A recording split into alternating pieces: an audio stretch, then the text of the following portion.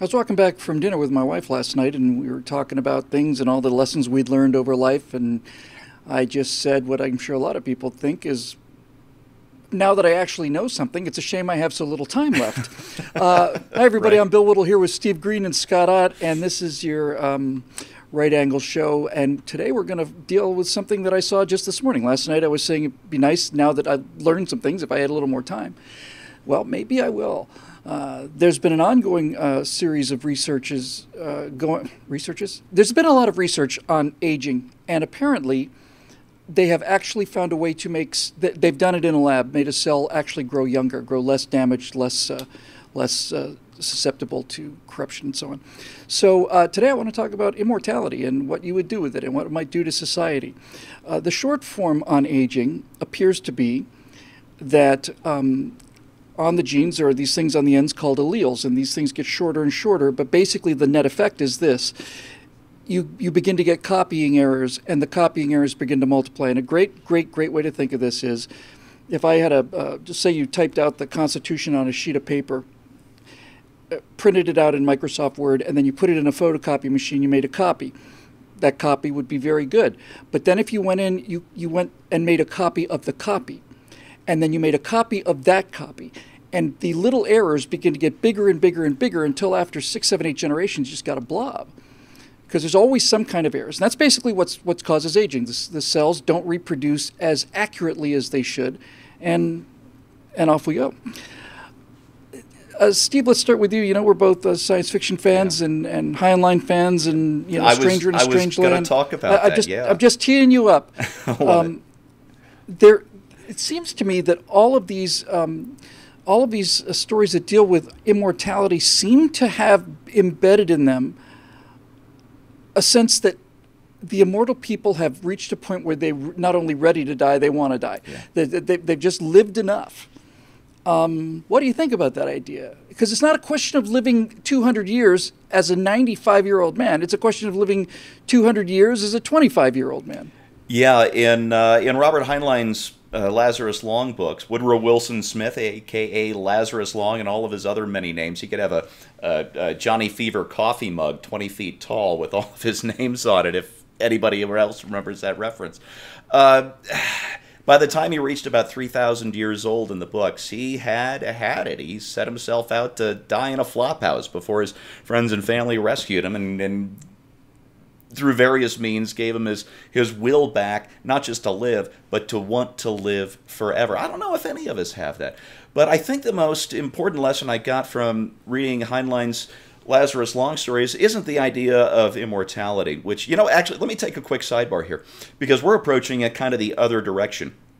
In the books, the original long-lived people had sort of won this genetic lottery, and when when the rest of humanity found out their big secret, embarked on sort of a longevity Apollo project, a crash project to make people live much longer, and they ended up having quite a bit of success with that, where ordinary people who weren't genetic lottery winners were living to be 200, 300 years old through medical means, and we are approaching it that way first. Maybe not with a crash program, but we've got all these scientists working very hard at figuring out what makes us age, as you just said, and of course the next step is to figure out how to prevent that. And I hope in my case, since we're all getting, or in our cases, since we're all getting older, how to reverse that. If I could just put 37 to 43 on an infinite loop, I think maybe I would have that will to live for 3,000 years.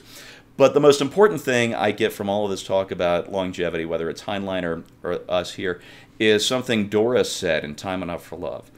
And that is, we all have the same amount of time here on Earth, if you really think about it. There's a time when we're here, and there's a much vaster span of time when we aren't. And what counts is whether it's 25 years like we had in the past, or whether it's 80 to 100 years like we have now, or whether it's 3,000 years sometime in the future, is how do you spend that time and how do you treat the people you know?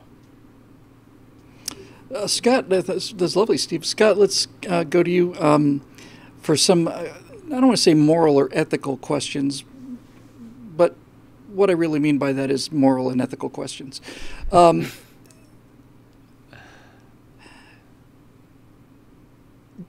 What there is a I think an unavoidable scent of decay about the idea of a human being living for a long time, even if they were perfectly healthy. There seems something wrong with it, something immoral, something really quite unpleasant. Where do you think that comes from? Human nature. I mean, I think we know ourselves. I think we part of me says, yeah, I'd like to live a long, long time, see my grandchildren's grandchildren. Boy, how spectacular would that be? On the other hand, I think, you know what, I've already piled up quite a record of crime in this single lifetime. Imagine how much harm I could do if given another several hundred years. I mean, let me give you an example of human nature. Bill, when you were talking about that, how we may be able to live for maybe hundreds or thousands of years, my first thought was, make sure today that you pick up your 600-year subscription at BillWhittle.com, because just one payment. Yeah, there's a little asterisk next to the lifetime membership thing. You should look into that and just read the fine print there. Your check will be cashed immediately. The benefits may not subsist as long as we have predicted. And then when you were talking about that great analogy of a printer, of a copy machine making a copy of the Constitution or the Declaration or whatever, and then the next copy. But I think you need to make that even better, like to show what really happens, because we take the toner cartridge out and we strap onto it a goiter and we give it a hernia, and then we have it. We pour some alcohol into it, and then we stuff it full of other junk that it shouldn't have, and then we continue to make copies. My concern immediately when you brought up this topic is, given enough life, will we develop enough wisdom?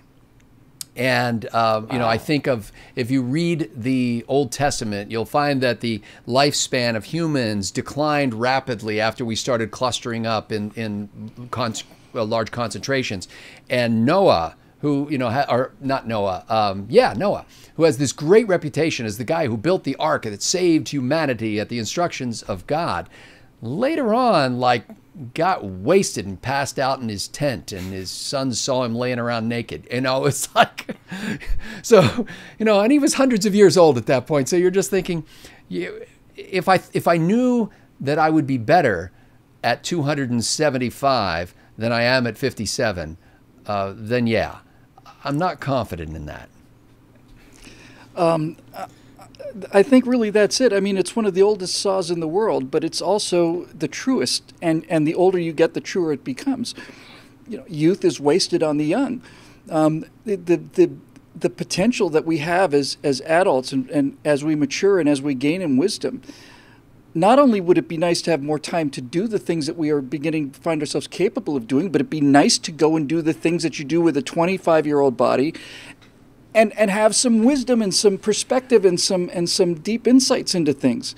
I was asked once on an interview show why Republicans generally were so old, and I said, well, because it takes a while for life to beat the stupid out of you, and that's basically the thing that I find distressing.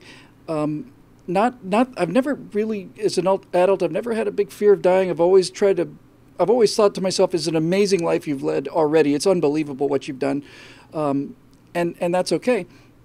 But as a guy who got married finally at 57, we're looking at perhaps buying a house someplace not in California where you can actually buy a house. And now I'm doing the calculations. It's like a 30-year mortgage. Next year, April, I'm going to be 60. So there is certainly a quality of something desirable. Let me put it this way. My interest in immortality is that I am not running away from something. I am running towards something.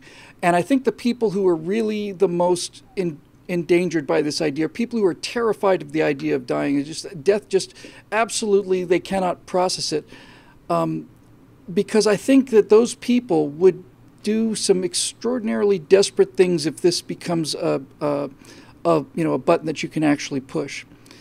And the final thought I have, of course, is as anybody who's a member at BillWhittle.com knows, there's such a thing as there's real time and then there's bill time, and bill time moves very slowly because Bill has a lot of stuff going on, and I realize that I don't ever get anything done on time unless I have a deadline. And there is right now for all of us a deadline. Yeah. And I suspect that without that, if I knew I had another 300 years to get this next project done, I'd be like I would be when I take my homework home on Friday night, right? It's like not my problem. It's not Saturday guy's problem. It's not Sunday morning guy's problem. Sunday night guy is the guy who's going to have to worry about this. And I suspect that if we lose that, we might find ourselves losing something very, very precious. Yeah. And the final thing I'll say about that is this. I've had a couple of pets that I've been very, very, very close to.